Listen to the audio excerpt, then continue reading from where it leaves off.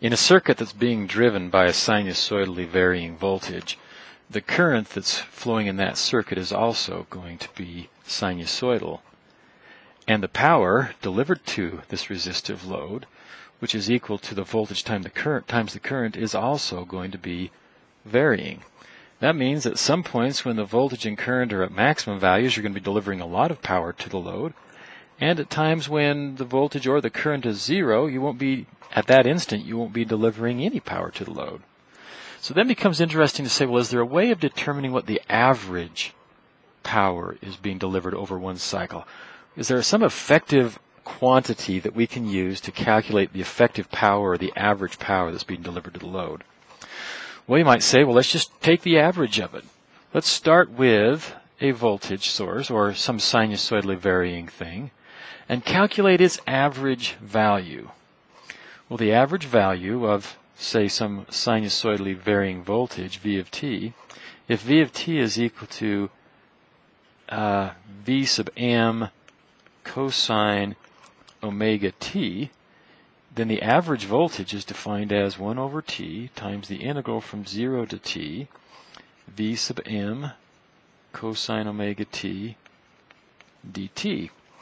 Well, without going to bother of doing this integration, we know that when you integrate, you're actually adding up the area under the curve. And in this case, going from 0 to t, we're going over one period and adding up the area. It turns out that in a sine wave, there's just as much area above the axis, positive area, as there is area under the line. And thus, the average voltage is 0.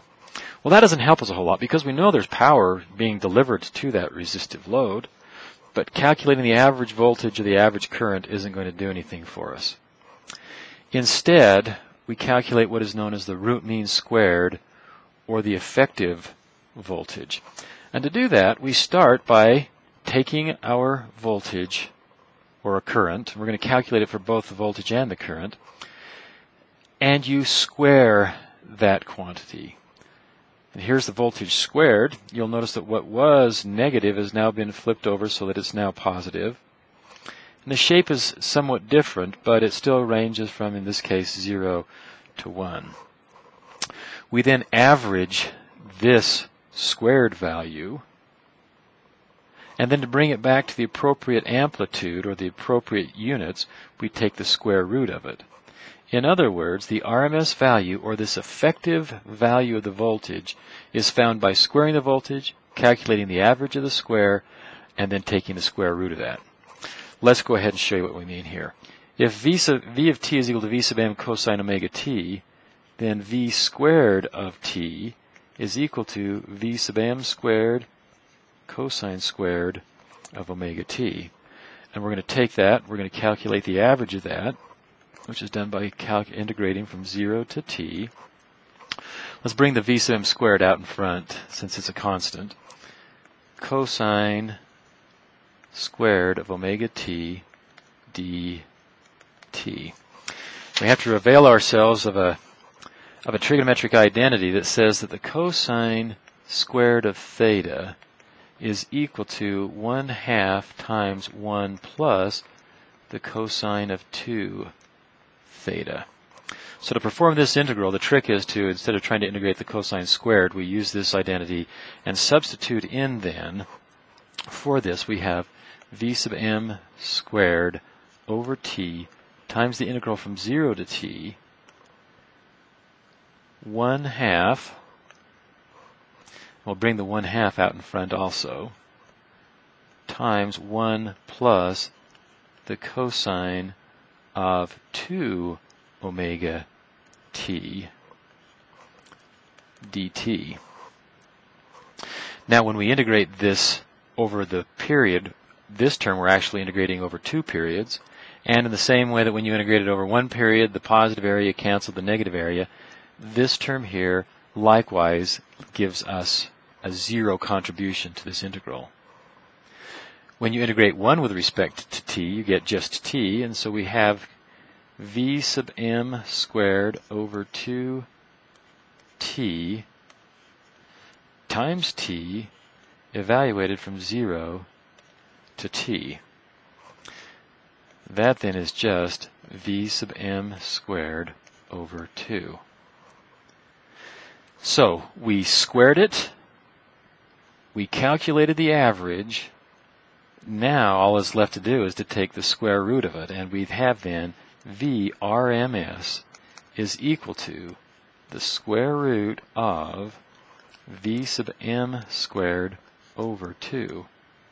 If we take that square root of 2 out from under the radical, it comes out as 1 over the square root of 2 times the square root of v sub m squared.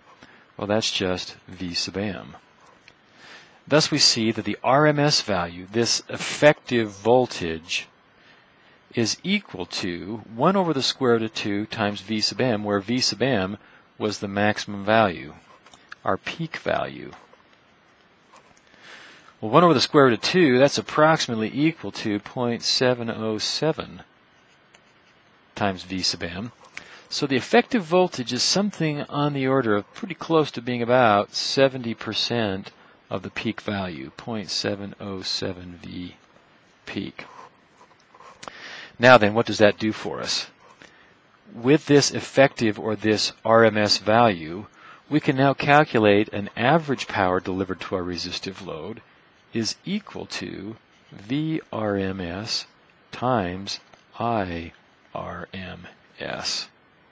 The same expression that we've been used to using all along. In other words, this RMS voltage and RMS current are effectively the same as what you would have if you had a DC source driving it.